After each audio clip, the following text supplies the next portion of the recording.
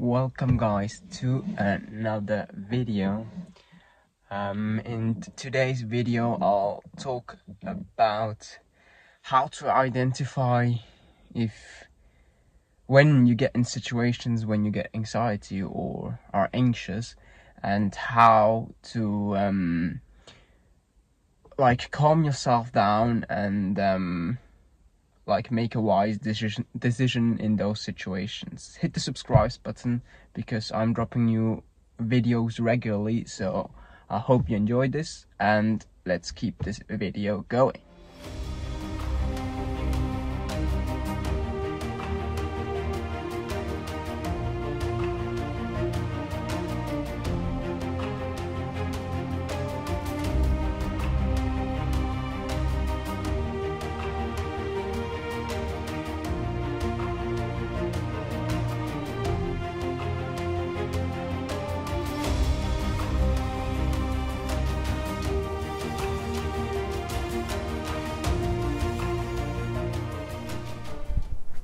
So, not the key point, but things, or you feel it sometimes. I mean, for example, if you want to hit the gym for the first time, you get, you start to overthink a bit.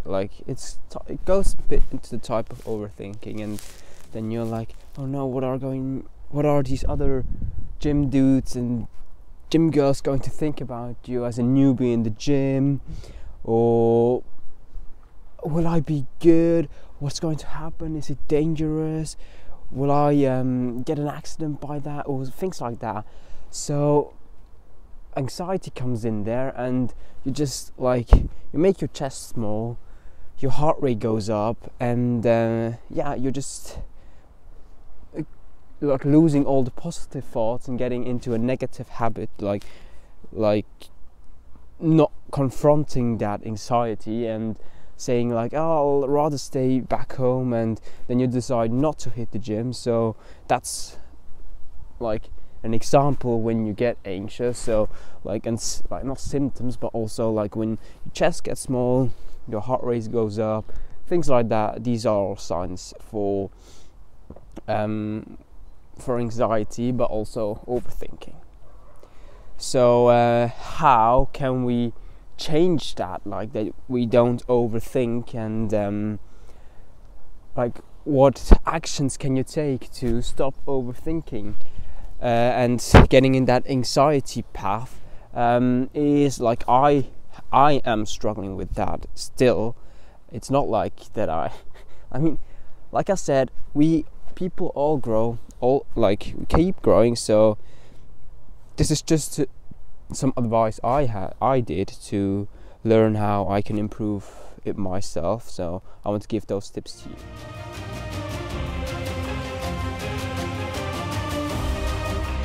Calm myself down and take 2 to 3 deep breaths,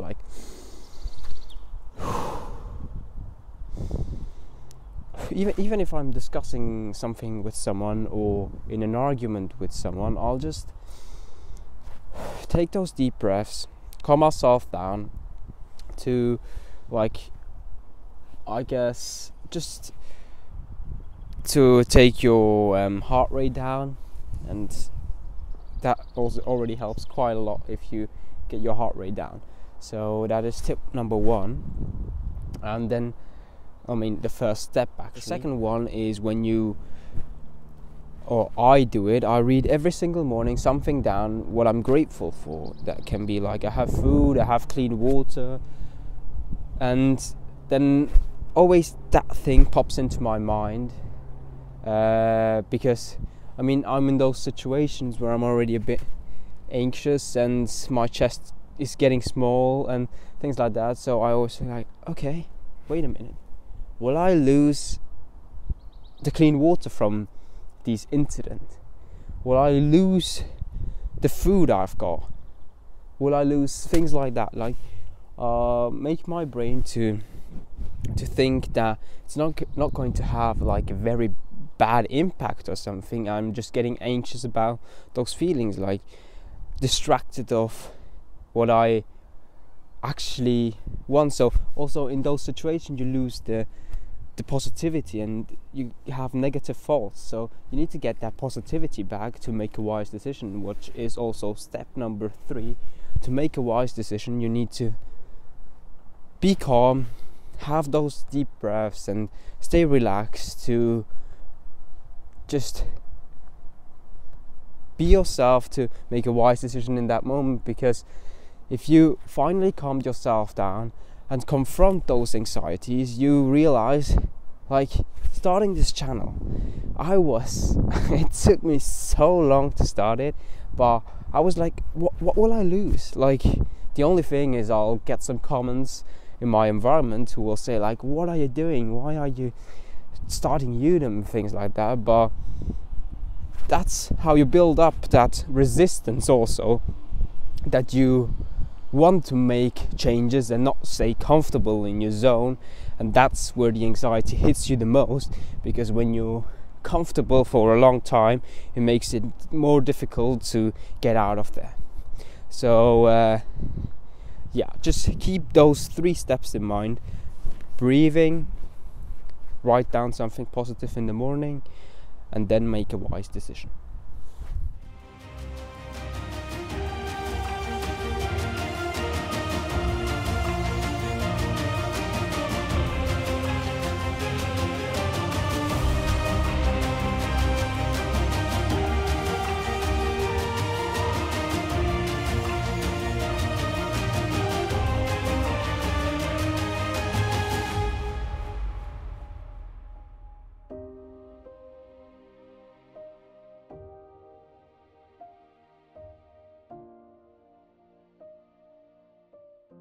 So these were the 3 key points, or 3 steps I want to tell you if anxiety hits you like it did with me, and I hope you can take something out of there. Hit the subscribe button as I told you in the beginning of the video, and I'll see you guys in the next one.